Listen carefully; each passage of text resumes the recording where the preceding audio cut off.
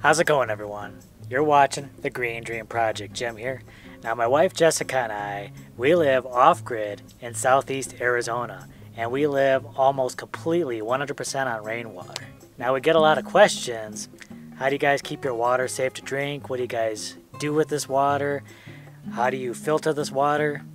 We're going to go over and answer all those questions. Now, we're in the midst of building our own earth bag house out here. It's coming along really nicely, and we're going to get back to those build videos, but there's a lot of pressing questions that we want to get answered first. So let's get to it. So let's talk collection surfaces. Now, I built this roof as a way to give us some shade, but also to collect that water. This thing is 2,200 square feet, and I opted to build it with a metal roofing.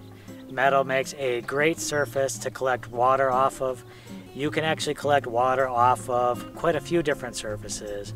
What I do not recommend for collecting rainwater off of is any kind of chemically laden surface. I wouldn't collect water off of asphalt shingles, anything where it could pick up a lot of chemical residue. Now that we've talked about the surface for collecting water, now how you collect it. So when your water comes off your collection surface through your gutters, it's important to have any place that gets into your collection system screened off. So you don't want to get any kind of bugs in here or debris. You want any water going into this as clean as possible. So always make sure any entrance into your collection system is screened off. Now, a lot of times you'll see people have a first flush system in place, and it's just any kind of debris or something that might get into, or bird droppings that might get in there will go into a first flush system. I recommend it, even though we technically don't have one. We just keep the screens to keep everything out, and all the water goes into our storage just to simplify the whole process. Next up, 90-degree elbows are incredibly important when you're collecting your water. So once the water goes into the pipe, you see we have a 90-degree elbow here, 90-degree elbow here. 90-degree elbows going into your storage container, very helpful in keeping light out. So remember, no light, no leaves, no biomatter, no bugs. So again, same thing with whatever you're storing the water in. If you're going to be using this for potable water, you want to make sure no light gets in here, and make sure everything's sealed up, and so bugs and stuff can't get in either. And you just want to keep all that stuff out so that you don't get any unwanted growth, any bacterial growth, any algae growth in the tanks. Now, collection is super important. I can't stress that enough. If you collect the water well, that could provide clean, fresh drinking water. It all goes into how well your storage and collection capabilities are. Now, we do have some filters in place for us. We like to have that extra precautionary measure just in case. So we go over the kind of filters we've been using now for a couple years, and it's been working out really well for us. So right now, the way we're living, we live out of an RV while we're building our house. One of the first steps in our filtration process is an inline RV water filter. So right now, we just pump water from our poly tanks over to the RV. And these inline water filters are fantastic, very easy to use, very convenient. You just hook it up to the hose, has an outlet, and then it goes right into the tank. Now, if I were you, I would just do a little bit of research on what kind of inline filter you get. There are worse ones and there are better ones. Just make sure this one does a really good job, filters out quite a bit of contaminants even before it reaches the RV. Do a little bit of research, make sure you're getting the right quality one for like drinking and whatnot. I think this one's called the HydroLife water filtration system. Now for drinking water, we run it through another filter yet. Now for the final stage of our filtration, if we're going to be using this water for drinking, we also run it through our Berkey. And we've been using this now for a few years, and we absolutely love it.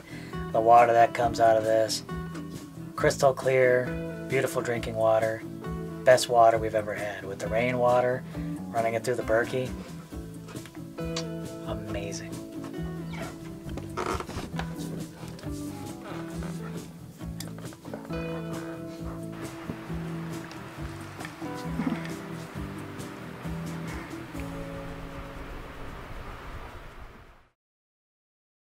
Now, if you're wondering all the ways that we use water off-grid, I can tell you it's not that different than how most people use water. I'd say the main difference is probably we tend to be very conservative with our water use because we know that we're limited to just whatever we have in the tanks. So in addition to drinking water for ourselves and for crew, dang, you thirsty. We do dishes, we do laundry,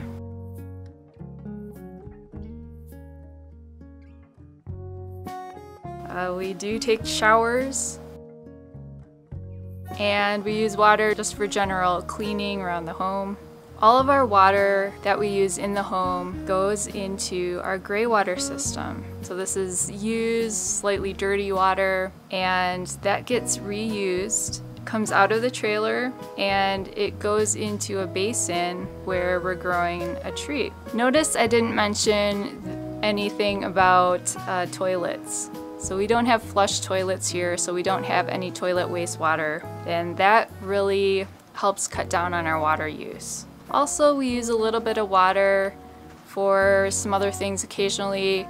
Our compost will need a little bit of extra moisture, so we add some water to that. We have some chickens, they need water too.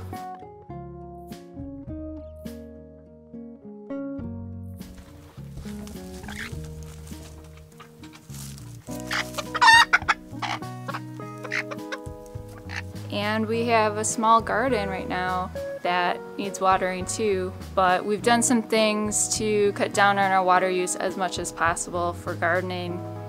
We have Oya pots, which allows the water to seep out right at the roots of the plants. We have made sunken beds and we filled everything with mulch, so it really helps to prevent evaporation and hold in moisture as long as possible. So we just wanted to make a quick little video answering some questions about how we collect the water safely, how we store the water safely, our filtration systems we use. And of course, all the different ways that we use that water here off-grid. Now I think once we get our house built, we'll have a more robust filtration system. We're still going to be using the Berkey filter for our drinking water. The Berkey will always be a part of what we do out here. If you have any more questions, of course there always seems to be some. Feel free to leave those down below. Don't forget to give this video a big thumbs up, and we'll catch you in the next video as we keep on building this house. Alright, later y'all.